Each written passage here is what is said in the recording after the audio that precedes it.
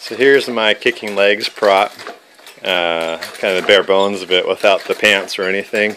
I built this 2 years ago, so this will be the third Halloween I'm using it. And I'm probably going to rebuild it next year because I didn't build it that well and it's taken a lot of wear and tear the past couple Halloweens.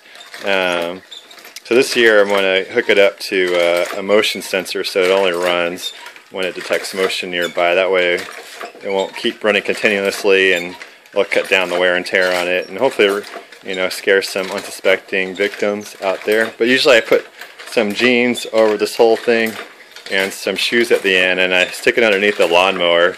The way the lawnmower helps hold the base down to keep it from moving too much. And then usually I have my Crypt Keeper prop holding the lawnmower, so it looks like he's lawn mowing someone to death and their legs are kicking out from underneath it.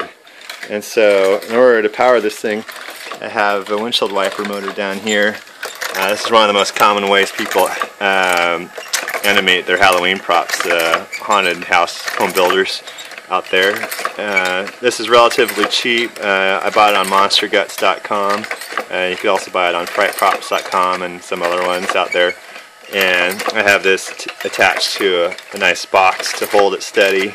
This thing turns around here, which is connected to these swivels, which I have turnbuckles that connect to the legs.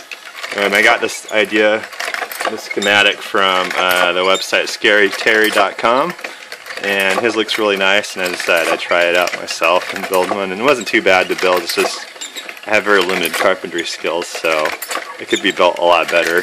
The left leg doesn't go quite up as much as the right leg, so it doesn't run that smoothly anymore. But it's it's one of my favorite Halloween props that I have in the yard. It gets a lot of laughs, gets some screams every now and then. It's connected all to 12 volts, 5 amps of DC power, and that's pretty much it.